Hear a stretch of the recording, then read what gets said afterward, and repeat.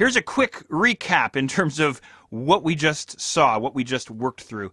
We checked out that new Photoshop CS6 darkened interface. I hope you're starting to come to like it, come to work with it. And I gotta say again, that right off the bat, I was jarred at first, but again, the more I work with it, the more I love it. So there you go.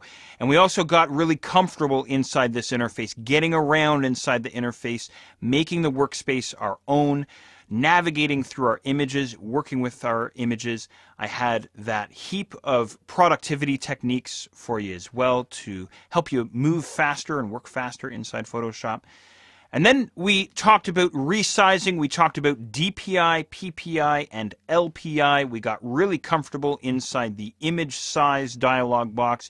We talked about resampling or interpolation. And you also saw Photoshop CS6's new crop tool, which I hope you love as well. After that, we dug into the selection tools and we created that rusty robot face. I hope you had fun with that.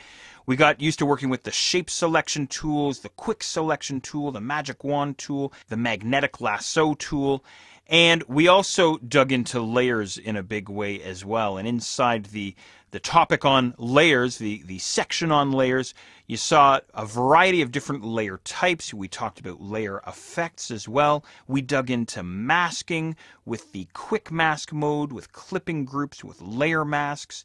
And then we dug into photo retouching, and you saw some different techniques for helping you retouch your images. After that, we dug into color correction. We talked about Photoshop's color modes, primarily RGB and CMYK. We did the tour of the channels palette as well.